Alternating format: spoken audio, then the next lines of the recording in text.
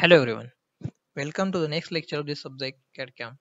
This is Mr. Suyog Patil, working as Assistant Professor in Department of Mechanical Engineering, Sharad Institute of Technology, College of Engineering, Yadrao, Ichalkaranji. In this lecture, we are going to see the methods of part programming. Okay, in the previous lecture, we already discussed that the manual part programming and computer assisted part programming. The remaining methods of this part programming we are going to discuss in this lecture.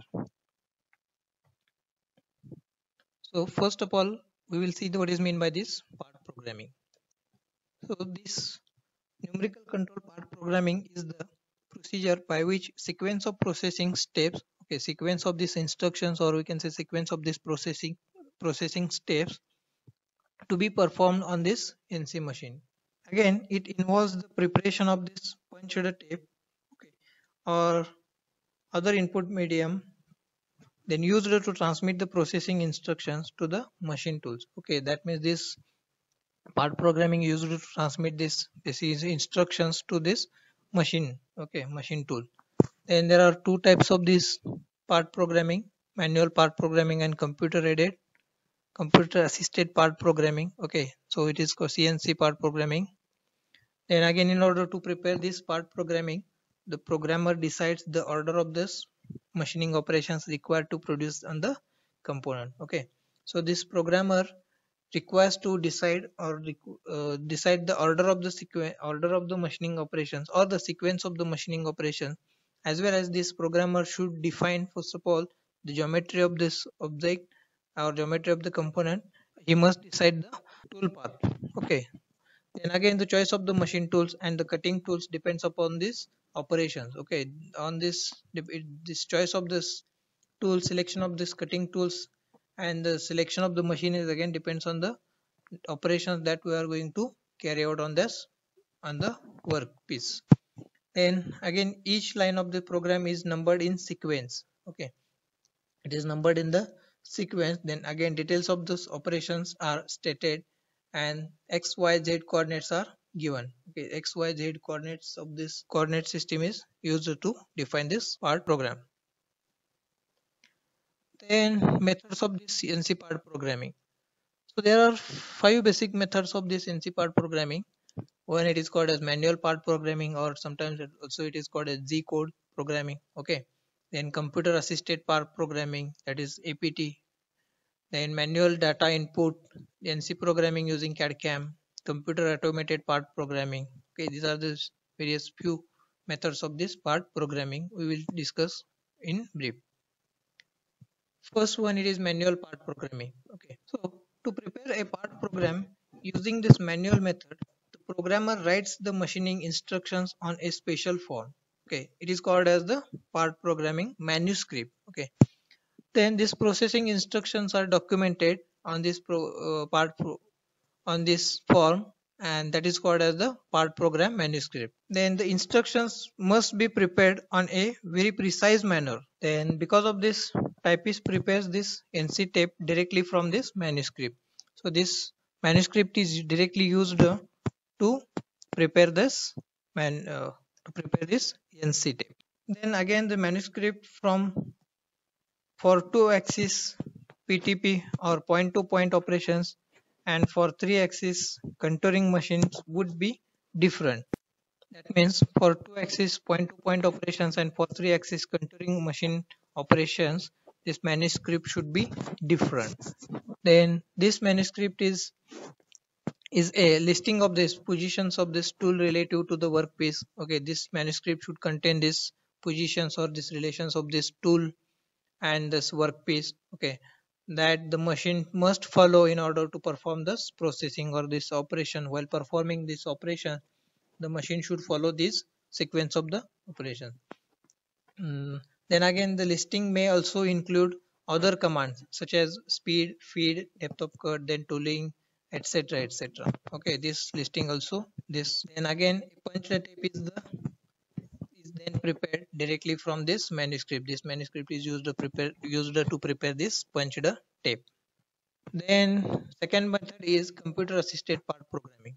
Programmer prepares the set of processing instructions in a high level computer language. Okay, programs can be prepared for the simple operations by using manual programming method. Okay, but for this complex jobs or complex processes, the computer assisted part programming is used. Okay, and the programmer prepares a set of processing instructions in on a computer language, that is programs. Then for complex job, this computer language is much easier to use. The lower level coding required in the manual part programming. Okay, also the high level language commands are interpreted by this computer.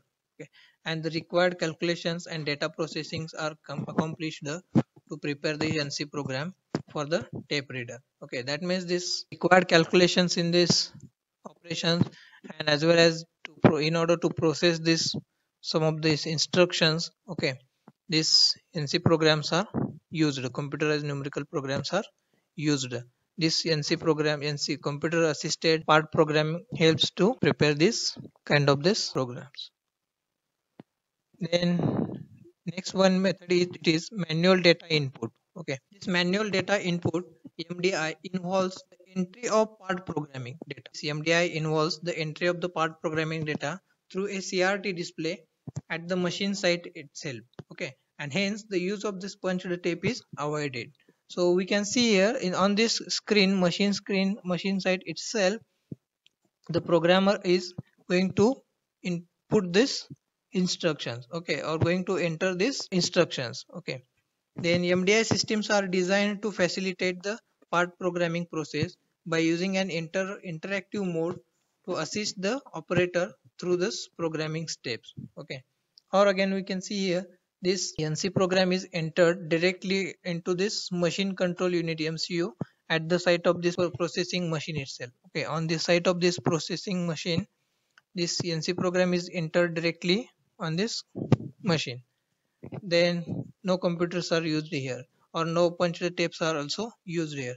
So therefore this use of the punched tape is avoided here. Okay, punched tape is not necessary in this manual data input MDI. The programming procedure is simplified to permit machine operators rather than part of programmers to do the programming. Therefore it is simplified for the machine operators. Okay, then next method it is NC part programming using CAD/CAM. In this method of part programming, the portions of the procedure usually done by the part programmer. Okay, and are instead done by this computer. In this system, the part of the program is done by the programmer instead of this computer. Okay, an advanced form of this computer assisted part programming, in which an interactive graphic system equipped with this NC programming software is used to facilitate the part programming task. Okay, this part programming task is performed in this CAD/CAM system, and interactive graphic system is used in this system. The two main tasks of this programmer are, that is the defining the part geometry. First task of this programmer is defining the part geometry, and second one it is the specifying the tool path. Okay, these are the two main tasks of this programmer, and the advanced CAD/CAM systems automates portion of this both these tasks. Okay, these both the tasks are automated in this advanced CAD/CAM system. The term CAD/CAM means computer aided design and computer aided manufacturing. In this method, the programmer works on the CAD/CAM workstation to enter the machining commands. Okay, this machining commands or this instructions are directly entered on this CAD/CAM workstation. Okay, in this part programming using CAD/CAM. Then again, actions directed by these commands are displayed on the graphics monitor. Okay, which provides visual feedback to the programmer. Okay, so this programmer will get this feedback from this graphic monitor. Okay, also certain portions of this programming cycle are automated by this NC programming software to reduce this total programming time required. Okay, so part of this programming cycle are automated in this NC programming software to reduce this time required to prepare this programming. Then next method of this part programming is computer automated part programming. Okay, in this method, it automates the complete part programming task, okay, using software that is capable of making logical and equi-intelligent decisions about how the part should be machined. Okay, so in this automated part program, computer automated part programming, the complete part programming task is automated using the software, okay, and the software that is capable with this logical or taking decision, making decisions about this logical and other intelligent decisions in this computer automated part programming. Then adaptive control. The adaptive control is the control method used by a controller which must adapt to a controlled system, okay, with parameters which vary or are initially uncertain. Okay, the parameters which continuously varies or initially the parameters which are uncertain, while controlling such a parameters, this adaptive control system is used by the programmer.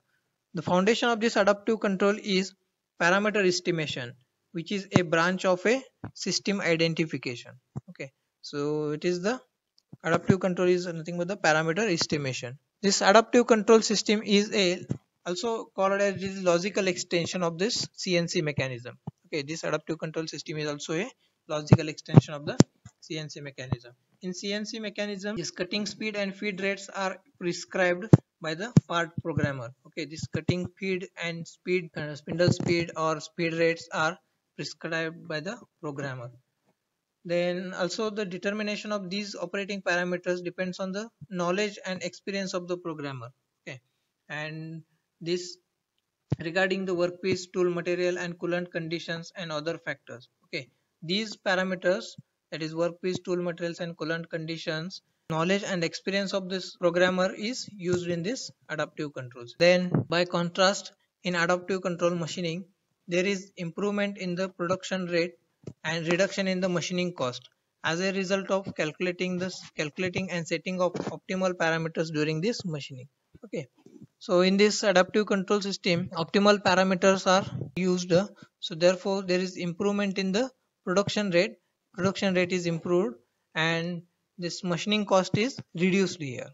Okay, by using this adaptive control system. Then this origin of this adaptive control means this adaptive control machining is originated out of this research in early 1970s. Okay, and it is sponsored by US Air Force. Okay, this adaptive control system originated in 1970 and sponsored by US Air Force.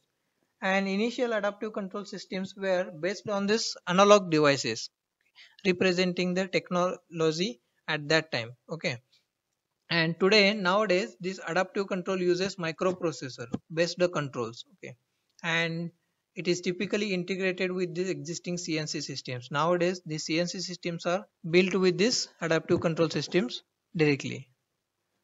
Okay, then again, where to use this adaptive control system? This adaptive control is not suitable for every machining situation. It is not suitable for all the machines or every machining situation. But in general, the following characteristics can be used to identify situations where this adaptive control can be beneficially applied. Okay, so therefore, in these cases, we can apply this adaptive control systems efficiently. Okay. The in-process time consumes a significant portion of the machining time cycle. Okay, in-process time is significant than this machining cycle time. So in that case, we should use this adaptive control. Okay, in that case, we should use this adaptive control. So therefore, we can reduce this process time. Okay, in this operation. And there are significant sources of this variability in the job for which AC adaptive control can be compensated. Okay, sources of the variety of this job is there. In such a cases, this adaptive control system can be used. The cost of operating the machine tool is high. Okay, when the machine tool operating cost is high, in that case or in such a applications also, this adaptive control system can be used. The typical jobs involves steel, titanium and high strength alloys. In such a applications or in such a jobs, this adaptive control system can be used. Friends, thanks for watching this video. If you like this video, please share, comment and like this video. Then subscribe to my YouTube channel and click on the bell icon to get notified for more videos on this CAD/CAM subject. And thanks for watching. Thank you so much.